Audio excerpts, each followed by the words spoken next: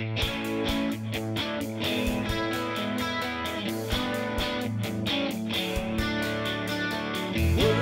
you. All creation worships you.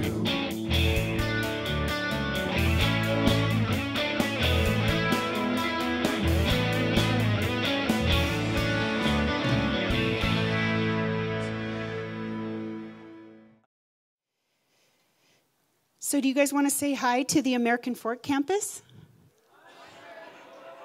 Can you guys say it louder? They're going nuts right now, what I understand. Excuse me. We're going through a series now called Genesis to Jesus, Discovering Jesus in the Old Testament. We're already on part 2 of Genesis chapter 3, so we're just moving right along through the Word of God. Today I'm going to just give a little bit of a background. I know I say this every week, but I love this message. I just love the things that I discovered. I love studying the Bible because it is so vast. And so in light of that, it's a little intimidating for me because I want to make sure that I bring whatever the word of the Lord is for you today specifically. So would you join me? Would you pray with me and for me? Lord, I just thank you so much for your word. God, your word is eternal. Lord, your word never fails. Lord, your word has given us everything we need for life and godliness, and we just thank you so much. And Lord, in teaching it this morning, I do ask that you would go before me, Lord, that you would open up the hearts and the minds of the listeners, Lord, and that they would just grow in the knowledge and the grace of you, Jesus. Just pray that you would pour out your Spirit in this place. Bring understanding, Lord, bring knowledge. In Jesus' name, amen. So when I started reading this, I thought, wow, this would be such a cool movie. So I kind of tailored the message a little bit to make it a little bit like a movie. And so we started with part 1 last week, and not that this is a sequel, and I don't in any way want to imply that when you read about something in the Word of God, it's not allegorical or symbolic, but there really was a guy named Adam, and there was a woman named Eve. These were historical characters. They were the first people who were ever created. And when it talks about a tree, that's a literal tree. I mean, some things are, of course, allegorical and some are symbolic, but these stories are literal and they are historically accurate. And starting out with the tree, it says in Genesis chapter 2, verse 9, it says, "The Lord God made all sorts of trees grow up from the ground, trees that were beautiful and produced delicious fruit. And in the middle of the garden, he placed," what? Number 1, the tree of life, and number 2, so he put these 2 trees in the middle of the garden. And in verse 15, it says, "And the Lord God placed the man in the Garden of Eden to tend and watch over it. But the Lord God warned him, 'You may freely eat the fruit of every tree in the garden, except the tree of the knowledge of good and evil. If you eat its fruit, you are sure to die.'" So now enter the protagonists of the story, the humans in the story. Actually, God's the ultimate protagonist, but Adam and Eve are the good guys in the story, kind of. Genesis chapter 2, verse 18, it says, "And then the Lord God said, 'It's not good for the man to be alone. I will make a helper who is just right for him.'" We talked extensively last week about the fact that that word helper is kind of a terrible translation because it's so much more all-encompassing. You know, the Hebrew language is so rich. And this particular word misses a lot because this is actually talking about the same help as God is our help and our strength, and it's talking about the mighty men of valor, and it's that same word. It's talking about power, and it's talking about someone who comes alongside. It's talking about someone who partners with someone else. That's really a better translation for this. So it says in verse 19, "The Lord God formed from the ground all the wild animals and all the birds of the sky.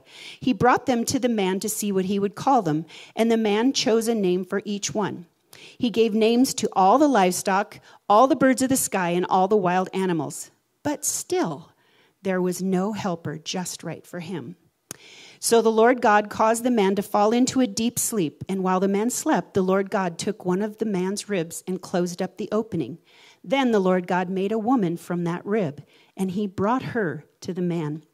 Last week, someone shared with me, did you know that the rib is a bone that can replenish itself? It can grow back. If you remove a rib, another one will grow in its place. Did you know that? Isn't that profound? God's economy. God didn't waste anything. He took the rib out and created the woman from that. And Adam was pretty excited, and he said, "At last, this one is bone of my bone and flesh from my flesh. She will be called woman because she was taken from man." So this explains why a man leaves his father and mother and is joined to his wife, and the two are united into one. Now the man and his wife were both naked, but they felt no shame. You know, the scripture that says a man will leave his father and mother and be joined to his wife, and the two are united into one flesh.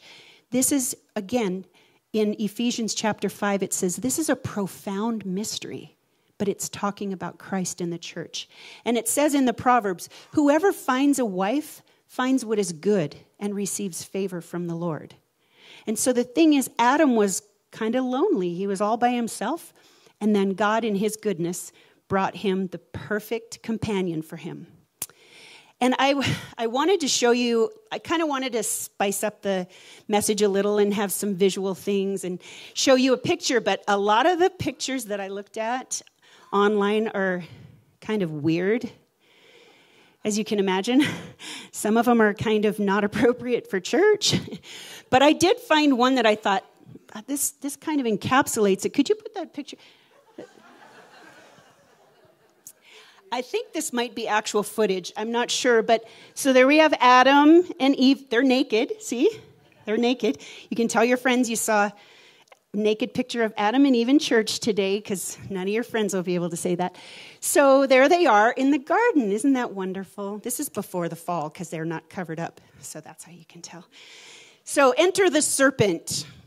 The serpent. You know, every movie you go to, they always have to have the... yeah, boom, boom, boom. You know, like they have to have the drama. Otherwise, a movie would be pretty boring. So they have to enter the conflict. Well, here, the conflict comes in the form of a serpent, the antagonist. This serpent is also called Lucifer. Now, Lucifer was thrown out of heaven. He was the worship leader in heaven. He was like really, really special, and he was very beautiful. As it says in Isaiah 14, "How you are fallen from heaven, O shining star, son of the morning. You have been thrown down to the earth, you who destroyed the nations of the world." And Ezekiel 28 says, and this is talking about, he's called Lucifer before he's thrown out, and then after that he's called Satan or Beelzebub or whatever. But here it says, "You were the model of perfection, full of wisdom and exquisite in beauty. You were in Eden, the garden of God. Your clothing was adorned with every precious stone, all beautifully crafted for you and set in the finest gold.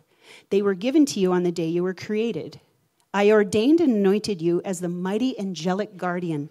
You had access to the holy mountain of God and walked among the stones of fire. You were blameless in all you did from the day you were created until," what?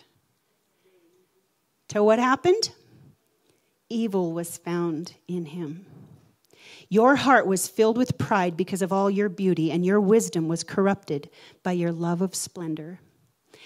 And I think you can make a case that you can pretty much trace all sin back to pride. See, that was the thing. It said his heart was filled with pride. And really what pride does is pride says, "God, you don't quite know as much as I do. So I'm going to take care of this on my own, or I'm going to provide for myself, or, you know, I'm going to do this on my own without you."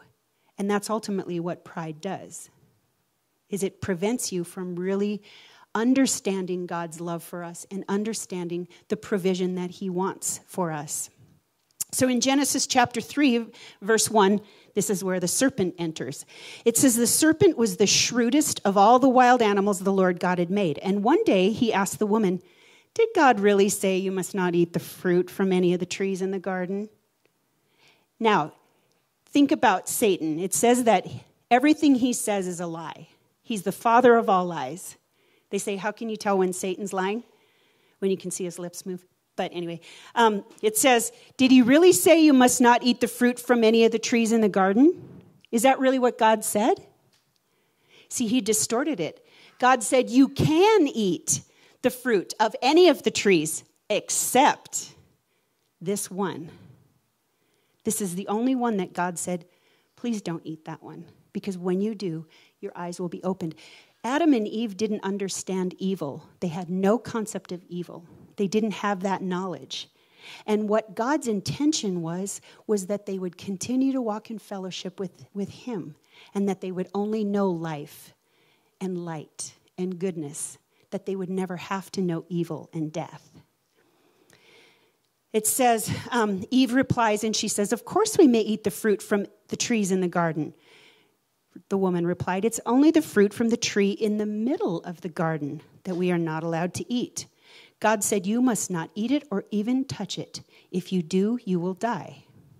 You won't die, the serpent replied to the woman. God knows that your eyes will be opened as soon as you eat it, and you will be like God, knowing both good and evil. Well, the woman was convinced. She saw that the tree was beautiful and its fruit looked delicious, and she wanted the wisdom it would give her. Do you think she really, if she would look back, would really have wanted the wisdom that gave her? Because what was the wisdom? The wisdom was of evil, or the knowledge of evil. She understood death, sin and death at that point. So she took some of the fruit and she ate it, and she gave some to her husband who was with her. He was standing right there, and he ate it too. And at that moment, their eyes were opened, and suddenly they felt shame at their nakedness. So they sewed fig leaves together to cover themselves. See, up until this point, they had no idea that they should feel any shame in their nakedness. So what they did was they sewed the fig leaves together and covered themselves. And as we talked about last week, usually anything having to do with plants or growth or whatever is symbolic of works, of the works of our hands. And so here they are, covering themselves up with the fig leaves that they had sewn together. God bless you. Genesis chapter 3, verse 8, it says, when the cool evening breezes were blowing, the man and his wife heard the Lord God walking about in the garden. So they hid from the Lord God among the trees. Then the Lord God called to the man, where are you? Genesis 3:10, he replied, I heard you walking in the garden, so I hid. I was afraid because I was naked. Who told you were naked? The Lord God asked. Have you eaten from the tree whose fruit I commanded you not to eat? The man replied, it was the woman you gave me who gave me the fruit and I ate it. See, it was God's fault, right? It wasn't his fault because he was standing there. And then the Lord God asked the woman, what have you done? The serpent deceived me, she replied, and that's why I ate. How sad, huh? This is a sad story. But we like to think that if we would have been there, we wouldn't have eaten it, right? Don't you like to think that about yourself? Like, if I would have been there, no way.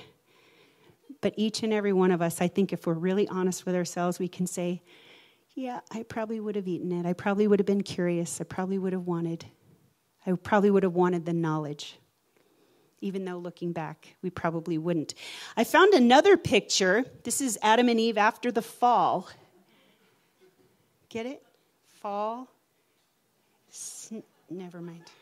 You guys don't get it. So actually, here's the meat of the lesson here. We're going to talk about the curses today. That was all just kind of a review. We're going to talk about the curses. The first one, the serpent. Up until this point, I don't think that the serpent was actually a snake. I don't think that he slithered around because, as you'll see, that's part of his curse. There are many people that claim that Satan or the serpent stood on hind legs or walked on all fours. Or could you show that picture? Or they had like little feet up until this point.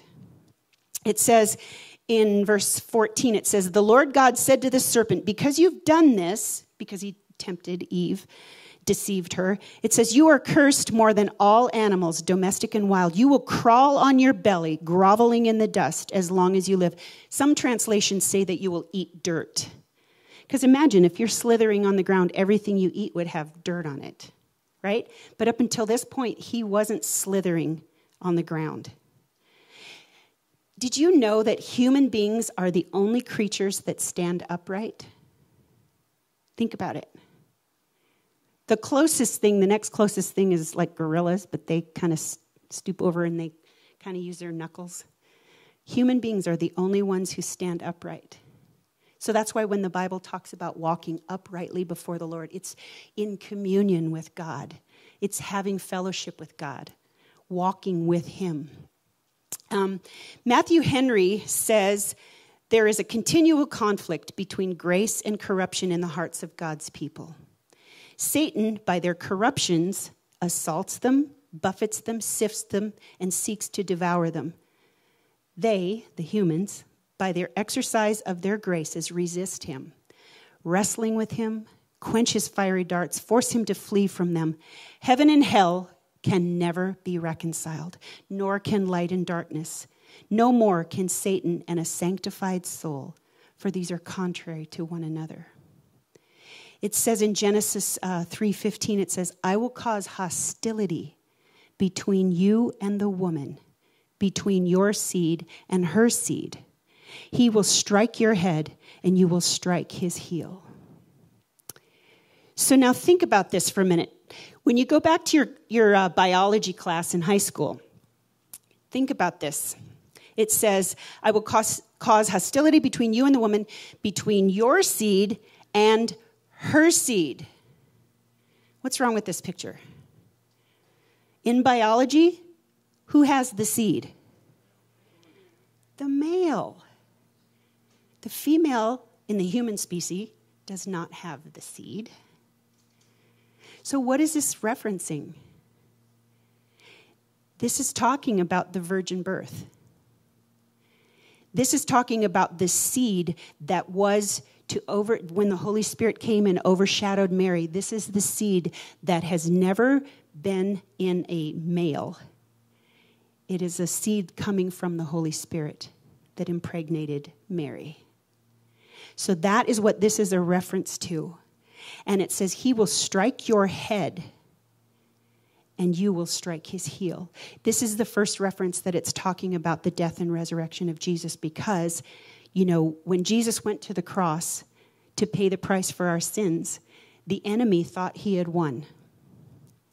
He struck his heel. He thought it was over. But because of the power of the resurrection, because God raised Jesus Christ from the dead, he overcame sin and death and the curse. So all of this stuff seems like really bad news, except when you read it in the light of the fact that this was the original curse. But Jesus came to do what? Came to break the curse. So when Jesus Christ went to the cross, he stomped on the head of Satan. He overcame all of the plans of the evil one. And it says we are not ignorant of his schemes. He still continues today to try to lie to us. He tries to distort the word of God. He tries to change what God said to us, to twist it. He tries to create confusion between relationships. He tries to stir up division. He tries to stir up problems in marriages. Anybody married ever felt like sometimes you're contending against something that maybe is beyond just human? Ever? To the woman, verse 16, he said to the woman, I will sharpen the pain of your pregnancy, and in pain you will give birth. You see, up until this time, there were no babies born, right? There were only two human beings, and they'd never had a child. It says, and you will desire to control your husband, but he will rule over you. This isn't the greatest translation here because that word desire, there are three explanations for what this means. Some people claim that this means it's a physical desire, a sexual desire that women will have for their husbands. But I contend that because how many of you have ever heard the saying, "Not tonight, I have a headache"? I mean, anybody? That's a reality, okay? Also, there are only 3 references to this word in the Old Testament, that word desire. One of the references is here where it's saying your desire will be for your husband. But it also comes in the form of sin is crouching at your door when it's talking about Cain killing his brother Abel in the next chapter. It says that same desire is to control, to snuff out, to dominate. And if we're honest, ladies, I'm going to be nice to you this week, nicer than I was last week. Kind of beat you up a little bit last week. How many of you can admit, husbands, keep your elbows to yourselves, please. How many women can admit you kind of want to control? Yeah? We want to control, don't we? When we're walking in the flesh, when we're not walking in the spirit, we want to be in charge. Right? No? So quiet. Wow. This is talking about, there's a third explanation for this word, and it's talking about how women will have that longing and that yearning and that desire. But it's not only to control, but it's also to derive something from our husbands that only God can provide for us. That yearning, even single women, longing, thinking that, if only I had a husband, then I would have no problems. Because that's true, right? All you married people, you're like, yeah, no, once I got married, I didn't have any problems after that, right? This is talking about this word, and like I said, there are the 3 explanations, but I think it might be a kind of a combination of all of them.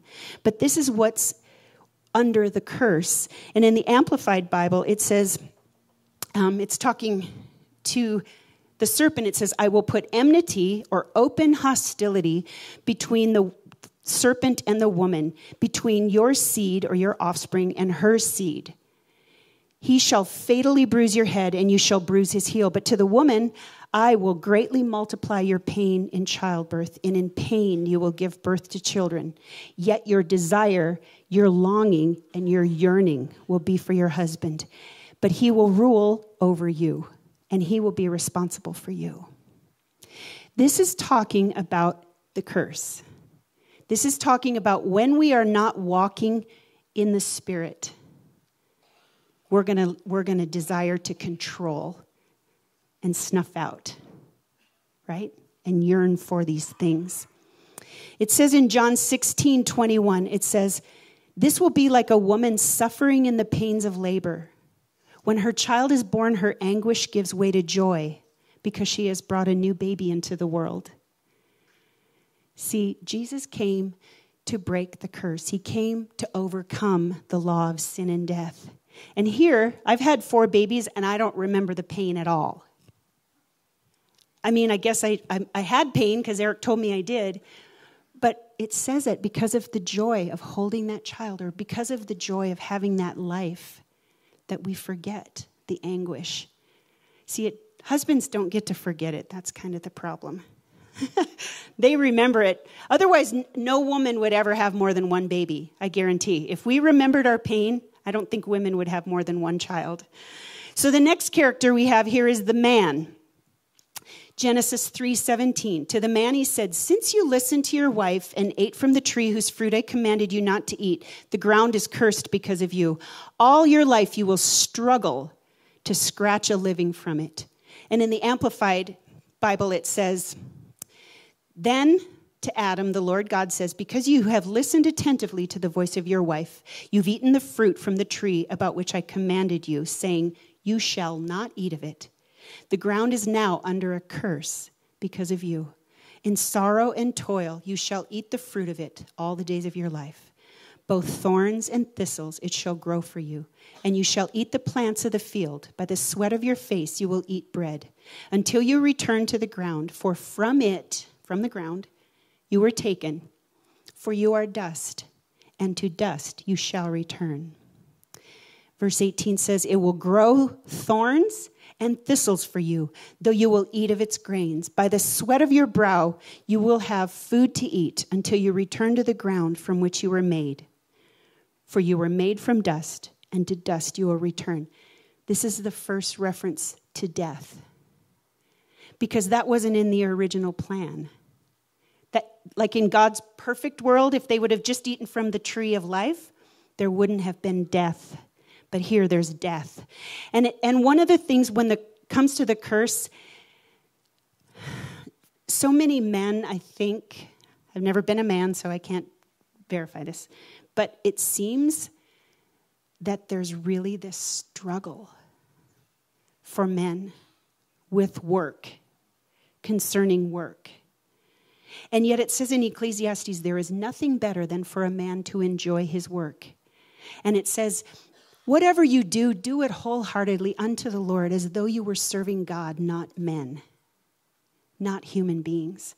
And I think that is where that curse can be broken as we surrender. Men, as you surrender your job to the Lord, as you surrender your whatever you happen to be doing, the toil and the trials, surrendering it to the Lord and doing it as unto the Lord. Not doing it as unto your boss or doing, unto the man, but just doing it unto the Lord. The sacrifice. Genesis 3:20 says, the man, Adam, named his wife Eve because she would be the mother of all who live. Remember, she hasn't had any children yet. It's just the two of them. It says, the Lord God made clothing from the animal skins for Adam and his wife. Check that out. Remember, they made skins to cover themselves. They sewed them together. They did it themselves. This represents works. This represents the work of their own hands. But it says here, the Lord God made clothing from animal skins for Adam and his wife. This is the first, what, in the Bible? Sacrifice. This is the first sacrifice, because an animal had to give its life for them to be covered up. And throughout the Bible, remember, before Jesus went to the cross, remember they had to bring animals in, sacrifices in, to pay the price for their sin. Because it said in Leviticus, without the shedding of blood, there can be no forgiveness of sins. So here, God provided. God provided an animal as a covering to cover their nakedness. Isn't that awesome? That's the first reference to that. After they sinned, they covered themselves with leaves, representing works, but God covered them with animal skins, indicating that first sacrifice, the first shedding of blood. Verse 22 says, then the Lord God said, look, the human beings have become like us, knowing both good and evil. What if they reach out and take fruit from the tree of life and eat it? Then they will live forever. Isn't this awesome news? They blew it. They ate from the tree of the knowledge of good and evil, but God also provided the tree of life and said that if they reach out and eat of its fruit, they can live forever. This is talking about eternal life, and it comes from the tree of life. And in Proverbs 3:18, it says, she, talking about wisdom, is a tree of life to those who grasp her. Whoever holds on to her is happy. Proverbs 9:10 says, the fear of the Lord is the beginning of wisdom, and the knowledge of the Holy One is understanding. It says in Proverbs 14:1, it says, the fool says in his heart, there is no God. Foolishness and wisdom are opposites. And the fool says in his heart, there is no God. But here it says, the fear of the Lord is the beginning of wisdom, and the knowledge of the Holy One is understanding. And that tree of life that they could reach out and grasp is symbolic of the cross. Remember, the cross is referred to as a tree. Cursed is the one who died on the tree. That's talking about the cross, talking about Jesus. But the cross, which was intended to be a tree of death, ultimately became a tree of life because Jesus went to the cross as a perfect sacrifice and provided a way for us to be able to live forever and to be forgiven. Isn't that awesome? Verse 23 says, "So the Lord God banished them from the Garden of Eden. He sent Adam out to cultivate the ground from which he had been made." And then it says that that there was an angel there with a sword, and that they had to leave the Garden of Eden. And for the rest of their lives, they had to contend against this curse, even though Jesus came to set us free. He came to set us free from the law of sin and death, from the curse. Jesus came to bless. And that's still his desire today. But we so often fall into that tendency to walk as though we were under a curse. Don't we? We don't walk as though we were really free. We don't walk as though we really believe that the Lord is with us. It says that the eyes of the Lord go to and fro throughout the earth, seeking those whose hearts are completely his. That is his desire. But so much of the time, we walk around as though God wasn't paying any attention to us. And his desire is that we would reach out from that tree of life and eat of its fruit, and that we would be fulfilled, and that we would be able to be set free and delivered from the curse, from that law that wants to choke life out of us. And isn't that what our hearts long for? To be free? Could you stand with me this morning? Let's just surrender this over to the Lord. Well, Lord, we thank you so much, Lord, that you provided that sacrifice. Lord, that you provided the animal skins. Lord, that blood that was shed, symbolizing the sacrifice that you made for us when you went to the cross for our sins. Lord, and we thank you that you cover us. Lord, that the sacrifice that you provide covers us so that we no longer have to walk about in shame. Lord, we bless you and we thank you, Lord, that you provided that tree of life. Lord, and if we reach out and eat from its fruit, God, we can live forever and not just have eternal life, but we can also walk free. And Lord, that's our desire. We long to walk free. We long to receive the forgiveness and the sacrifice that you offered. Lord, we lift up that wonderful name of Jesus, and we thank you, and we bless you. We bless you, Lord. In Jesus' name, amen. Amen. Next week, we have a really fun service planned for you. It's going to be epic, so bring your friends, bring your neighbors, your relatives, your coworkers, your neighbors, enemies, a Steelers fan or two. Love you guys. See you next week.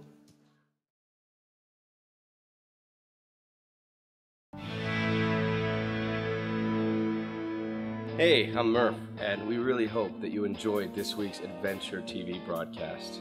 We here at The Adventure have two main goals: to love God and to love people, and we hope that you felt that through this week's broadcast. If you would like to join us on Sunday mornings, we have services at 9 and 11, and also on adventurehome.org. Thank you again, and God bless. All creation worships you. All that never came